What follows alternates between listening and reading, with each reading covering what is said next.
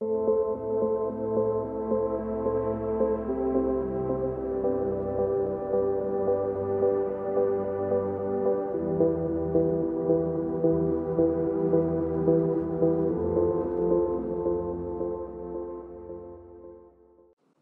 we'll look at classification code. Patents are classified using codes to enable uniform retrieval of information. Major classification systems include International Patent Classification, European Classification, United States Patent Classification, and the F1 F-term classifications used in Japan. The Cooperative Patent Classification System is also gaining popularity, where dates associated with the patent document hold importance. The filing date is when the application was submitted to the patent application. The priority date is relevant in cases involving Paris Convention or PCT, as it preserves the novelty of the invention. The publication date marks when the patent becomes publicly available and provisional rights can be enforced. The granted date indicates when the patent was officially granted. The term of a patent is typically calculated from the filing date, usually lasting 20 years.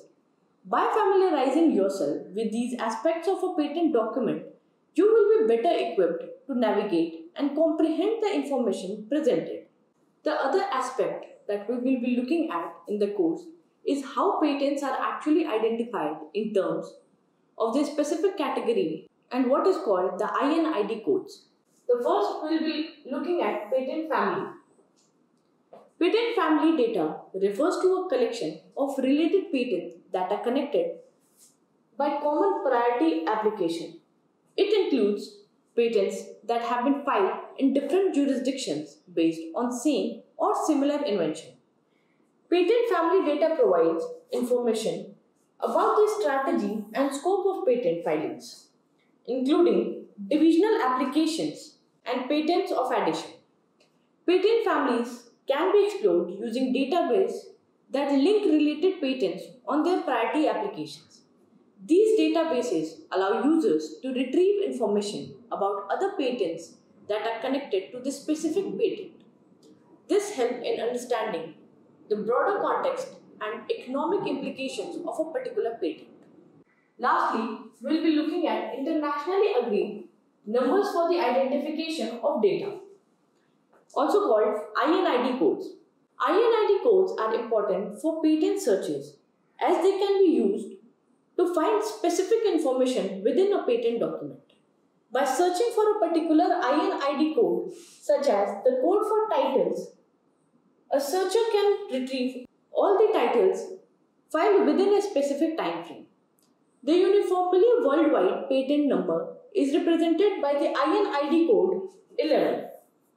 Similarly, INID code 51 is used internationally to represent international classification of a patent. The abstract of a patent is represented by the INID code 57. INID codes provide a way to understand and identify different aspects of a patent document. Different patent offices may have slight variations in the presentation of a patent data, but they generally follow a uniform pattern. It is important for searchers to familiarize themselves with these variations when conducting searches or analyzing patent documents. Descriptions of an invention are crucial for understanding the scope, technical details, and working of a patent. The description provides information about the field of invention, the background and the purpose, and the objective of the invention. It may also include experimental details and other research information related to the invention. Understanding the description of an invention is essential for the patent searches to evaluate its relevance and potential improvements. The description helps researchers grasp the features and workings of the invention and can inspire new ideas for further development. Overall, patent data, INID codes, and the description of the invention are important aspects of patent documents that aid in the analysis, retrieval, and understanding of patent information.